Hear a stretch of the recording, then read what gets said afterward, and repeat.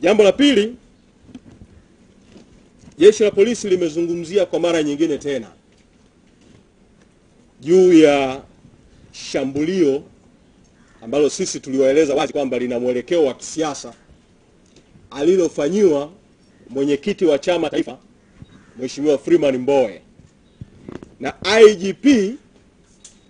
wakati jeshi la polisi likisingizia uchunguzi unaendelea. Ametoa kauli yenye mwelekeo wa kwa mara nyingine tena jeshi la polisi kujaribu kusema uongo kama vile mwenyekiti Freeman Mbowe hakushambuliwa na watu wasiojulikana,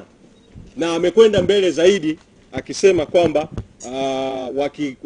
wanakusudia pengine kumpeleka mwenyekiti Mbowe mahakamani kama watabaini kwamba maelezo ni ya uongo. Kauli zote hizi zina dhamira tu ya kutengeneza hali ya mashaka. Sasa kauli hii ingetolewa sasa na IGP peke yake ingeweza kupuuzwa,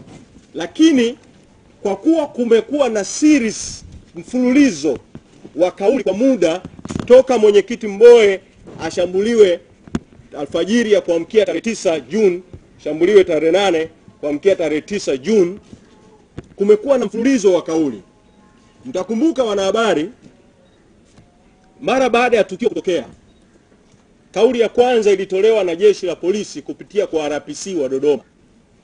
Yeye wakati huo alikiri, alisema wazi kwamba mwenyekiti Mbowe ameshambuliwa, isipokuwa tu akataka kulihamisha kwamba lisihusishwe na siasa. Na wanahabari, ni vyema mkafahamu IGP RPC Muroto, kamanda wa polisi Dodoma, kabla ya kuzungumza na umma ufahamu kwamba mwenyekiti Mbowe,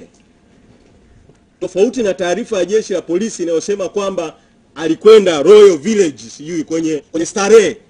mwenyekiti Mbowe hakukanyaga Royal Village wakati wowote tarehe 8 au tarehe 9. Na iwapo jeshi la polisi lina ushahidi, maana jeshi la polisi ndio limetoa tuhuma hii ya uongo baada ya tuhuma za uongo za wabunge wa CCM bungeni na spika, jeshi la polisi litoe mashahidi na ushahidi juu ya uongo huu ambao jeshi